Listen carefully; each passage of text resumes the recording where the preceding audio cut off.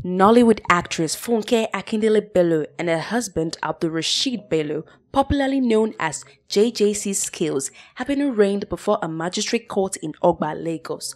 The Lagos State Police Command arrested Funke Akindele for hosting a birthday party for her husband at the residence in Amen Estate, Ibeju-Lekki, Lagos.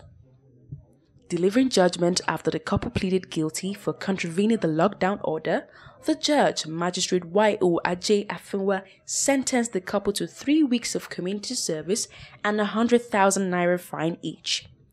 The judge added that the couple must go into self-isolation and compile names and phone numbers of everyone who attended Bello's birthday party and submit names to the court.